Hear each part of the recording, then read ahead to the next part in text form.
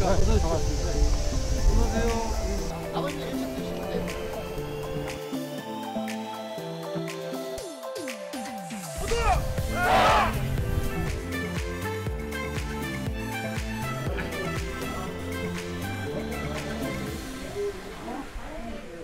안녕하십니까.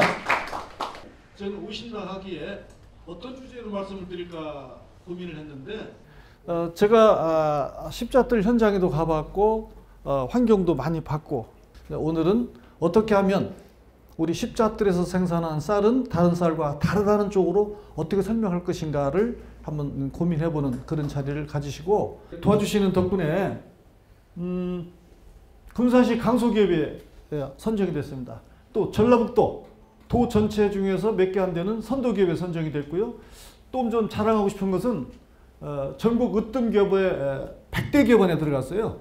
그리고 요 대통령 인증패까지 받았습니다.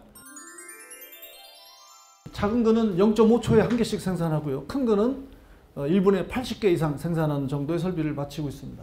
앞으로 신제품이 계속 나올 텐데 자꾸 이런 걸 이용해서 가격을 싼 걸 보내드리려고 노력을 하고 있습니다. 실제로 모두싹을 썼을 때에 모두싹이 원래 NTS라고 하거든요. 난탁시설퍼.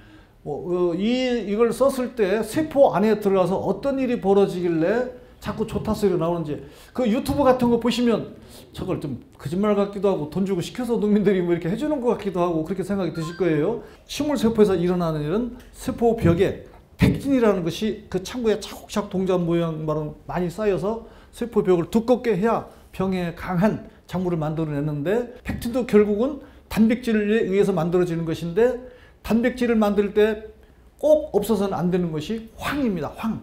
우리 몸을 지탱하는 14대 구성 원소 중 8번째 위치에 있는 중요한 원소가 황이고 지구상에 존재하는 생명체는 황이 빠지면 단백질이 만들어지지 않고 단백질이 만들어지지 않으면 생명체를 만들 수 없는 겁니다. 이해하셨죠? 그래서 이 단백질을 많이 만들어내고 세포를 활성화시키는데 활성도가 2.5배 내지 4.5배 이상 증가한다는 것을 동물세포 핵까지 들어가서 광물성 유황을 가지고 이런 연구를 만들어낸 것은 전 세계 최초입니다. 건국대학교 의과대학의 유전학 연구팀이 만들어낸 자료를 가지고 세계 학회지에 이미 발표가 된 논문을 영화한 것입니다. 근데 이 모두싹 하나가 26개의 작물에 40개의 병해 중에 공식 등록되어 있는데 그 중에 가장 모두싹이 자랑하고 싶은 건 배추를 뽑아서 버려야 될 만큼 배추 뿌리혹병, 무사망개병에 걸려서 주저앉은 거를 살려서 출하까지 되는 이런 공식 등록을 마쳤지만 세포 내에 들어가서 어떤 역할을 하길래 이렇게 도복도 잘 안 되고 수량도 많이 나오고 품질이 좋아지는지 병에 강한 작물이 될 수 있는지를 과학적 원리를 말씀드린 거고요. 방금지에서 따뜻한 밥 줘야 접대하는 건데 자, 전북 찬밥이 더 맛있는 시대가 온다. 내가 모 기업에 갔다가 어제 저녁에 지은 찬밥을 먹어봤는데 직접 눈으로 보고 먹어보고도 믿을 수가 없었다. 이것을 잘 연구해서 TF팀을 구성해서 전라북도에 새로운 경제성장 원동력을 삼는데 하나의 도구로 삼았으면 좋겠다라는 생각을 해본다. 근데 또 하나 놀라운 것은 이번에는 돼지 족발 삶은 물을 줬는데 하도 맛있어서 어떻게 지었는지 나 비법 좀 알려달라고 하니 맹물에 삶았다고 한다. 이건 또 무슨 말인가? 이제 우리 그 모두싹 단미사료, 사료 첨가제도 나오거든요. 그걸로 기른 돼지를 삶는데 맹물에 삶아도 냄새가 안 날 정도로 맛이 구수하고 진한 맛이 나옵니다. 오리보다 불포화지방산이 더 높게 나오는 국립축산과학연구소 자료 68.73%까지 불포화도가 높습니다. 오리가 65, 66% 나오죠. 그러니까 기름이 굳지 않는 거죠. 냄새가 안 나고 돼지 굽는 냄새 안 나고. 이 유황이라는 것만 잘 활용을 한다면 기본에 충실하다면 면역력이 높아지고 저항력이 커지죠. 세포 공장이 활성화되니까 살을 찌우잖아요. 세포의 조밀도가 높아지고 잎사귀가 빳빳해지면서 광택이 나기 시작하고 칼슘이 흡수율을 높여주고 체내에 들어가서 영양소와 영양소를 잡아 당겨서 붙여주니까 근육량이 늘어나고 돼지나 소나 이런 출하활력이 당겨지고 이 지금 모두싹 상표 보이시죠? 예, 유황쌀인데 이걸 가지고 LG 헬로비전이라는 저도 좀 자신이 없으니까 소비자의 반응이 궁금해서 케이블 TV에다 좀 한번 해봤어요. 우리 몸에 좋은 기능성 물질이 뭐가 높게 나오고 유황으로 생산되면 이렇게 몸에 수도작에도 좋고 토양도 환경에도 좋고 사람 몸에서 좋다는 걸 하려고 했는데 방송 심의에 걸린다고 그걸 안 된다는 거예요. 신동진 쌀인데 거기다가 이왕이면 더 좋은 유황쌀. 기대치만 좀 올려놓고 했는데도 효과가 좋았어요. 그 다음에 중소기업 중앙회가 운영하는 홈앤쇼핑에 드디어 우리 쌀이 선정이 됐어요. 무두쌀로 생산된 쌀은 찬밥도 맛있더라. 찬밥이 오히려 더 맛있더라. 이런 이야기가 나오면서 인기를 끌게 되면 우리도 이제 서서히 제값도 받고 있고 브랜드 쌀이 되지 않을까 생각합니다. 토양 소독을 농약으로 하다가 보니 필요한 유해 미생물까지 다 죽어버리잖아요. 그 미생물 살리니까 우리 농민들은 또 투자를 하잖아요. 미생물 먹이도 줘야 되고 또 미생물도 넣어주고 또 40일 가까이 휴경기간을 또 거쳐야 되고 이걸 유기농을 할 수 있는 방법이 없나? 모두싹 기술 안 될까 생각한 것이 모두싹을 입지로 만들어서 해보자라는 무리한 욕심을 내봤습니다. 한 2년 가까이 그걸 고민하면서 이렇게 저렇게 해봤는데요. 드디어 성공했습니다. 자, 지금 배추 뿌리혹병, 배추 무름병, 상추 균핵병, 마늘 흑색성 균핵병, 양파 마늘 균핵병, 그 다음에 토마토 시드름병, 딸기 시드름병, 딸기 유황병이라고 하죠. 시드름병, 그 다음에 감자 더덩이병, 예, 합격해서 공시 등록을 완료했고요. 지금 준비 중인 게 또 고추 청고병까지 준비 중에 있습니다. 그러니까 이건 그냥 갈아엎고 바로 농사 지을 수 있는 겁니다. 예, 정도에 따라서는 뭐 정말 바로 농사 아무 문제 없이 될 정도가 있고 너무 심한 밭에는 어쩔 수 없이 농약을 썼다가 다 한 번은 유기농으로 했다가 점점 토양을 바꿔주는 게 좋겠죠. 저렴한 비용으로 농약을 사용하지 않고 국내 최초, 어찌 보면 세계 최초로 유기농 자재로 토양 소독을 한다. 이제 그 시대를 열어가는데 여러분들이 모두싹을 믿고 지원해 주신 것처럼 모두싹 입제도 한번 기대해 보시기를 부탁드리겠습니다. 그렇게 됐을 때는 저렇게 미질이 좋은 쌀이 나온다든지 작물들이 건강해진다든지 토양 소독을 하는데 좋은 일조를 할 것으로 생각이 됩니다.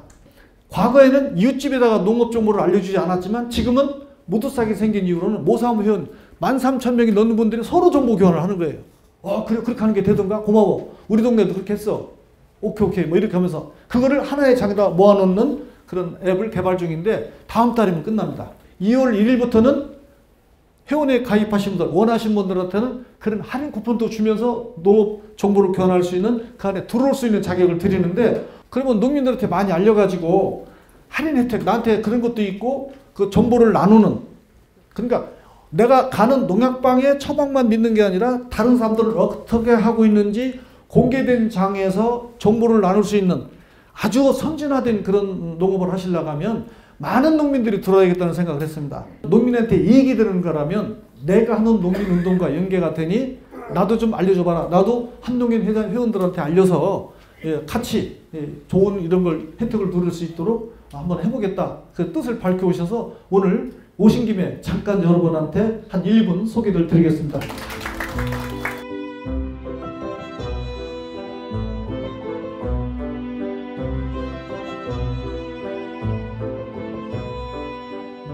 지금은 장수에서 사과 농사를 한 4,000평 하고 있는데 탄저가 생기면 여러분 아시다시피 무조건 따내야 하잖아요. 따서 없애야 되지 않습니까? 전염이 되니까.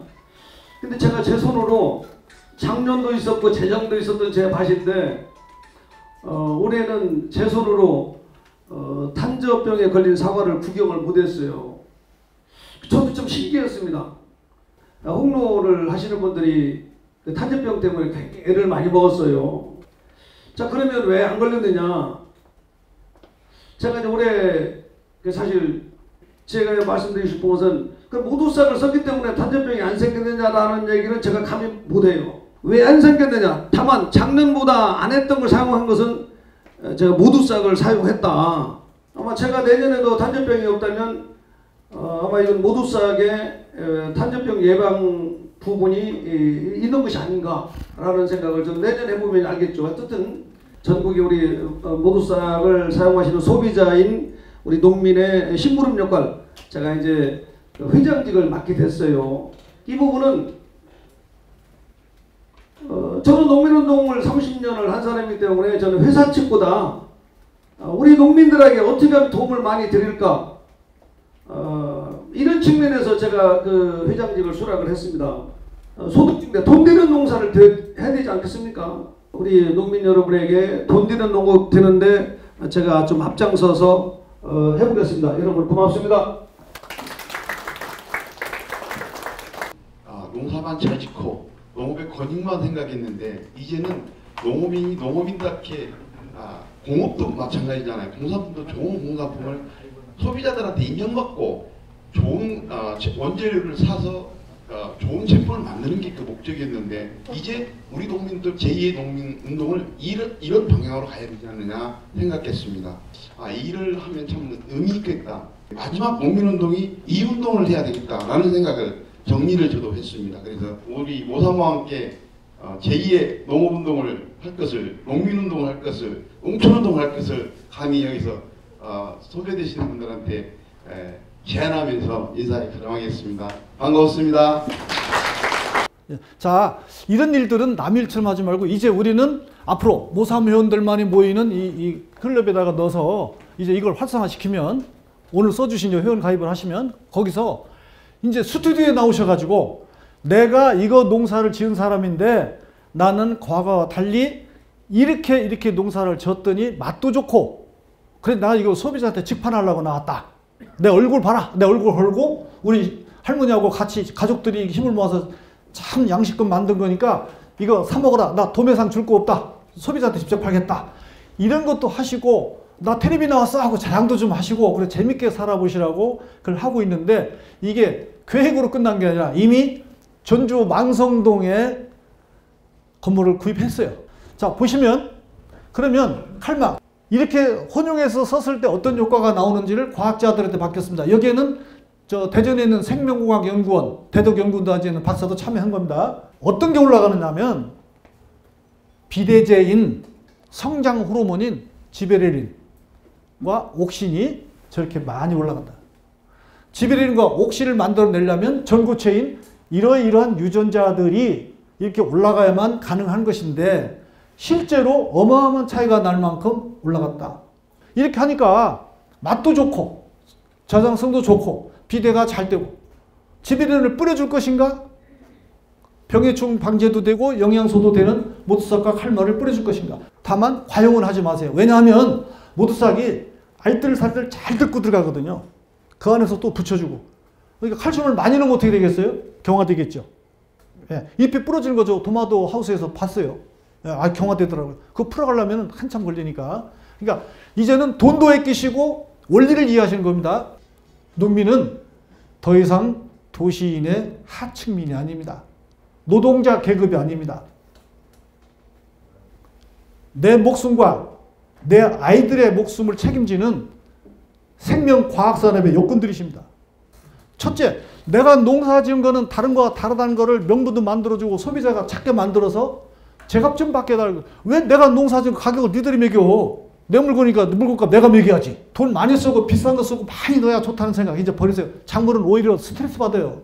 우리도 왜 병원에 가서 약 주면 한 주먹 주면 찝찝하잖아요. 그렇죠? 근데 애들한테 말 못한다고 막 갖다가 줄 건 아니죠. 나도 돈 들어가잖아요. 그러니까 원리를 이해하면 간단합니다. 그래서 가장 쉬운 방법들을 물 관리 잘해주고 온도 관리 잘해주고 환기시켜주고 그 다음에 영양 관리를 잘 들어가게 해주고 배수 관리 잘해주고 그럼 됐잖아요. 그래도 잘 영양이 들어가는데도 안 된다. 이거 갖고 안 되겠네. 그때는 농약이 있잖아요. 뭐 하지 말라는 건 아니지 않습니까? 다른 방법이 있지 않습니까?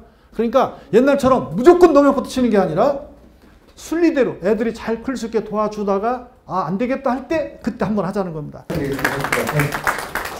지금 직원들이 한 명도 없지만 다 기계 일하고 있어요. 지들이 스스로. 잡아가지고 박스에 넣는 것도 로봇가 담아주고 이것이 만병통치약은 아니니까 응용할 건 하시되 이것저것 쓰면 비용 부담되는 거를 다른 사람이 값을 비싸게 받거나 말거나 제 걸 낮춰놨으니 좀 자유롭게 농사를 지시는데 도움이 되셨으면 합니다.